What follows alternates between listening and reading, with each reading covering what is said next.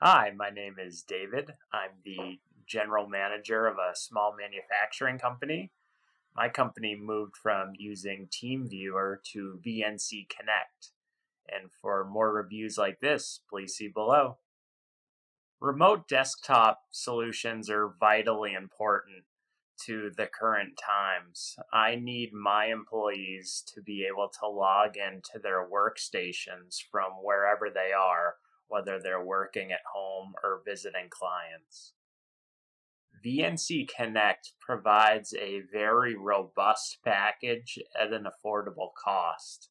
It's been real easy to set up my entire staff with a very reliable program, which enables them to connect to the office seamlessly so that they have access to all their files, which are saved within our file share in our office.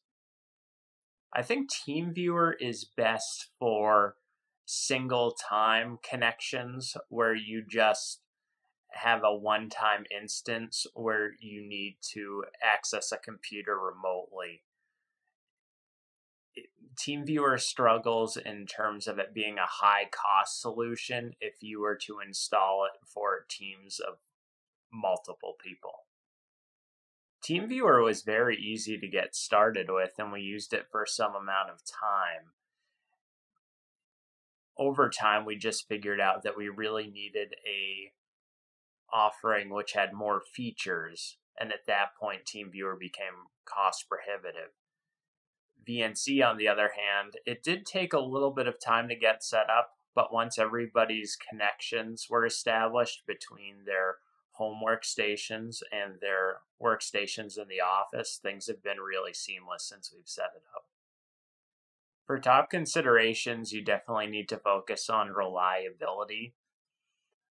You need the software to work, and by that I mean when an employee is working from home, they need to be able to seamlessly click one button to create that connection between their home workstation and their workstation in the office.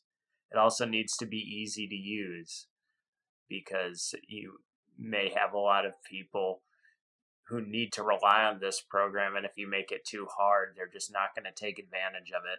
And then lastly, I'd say the cost.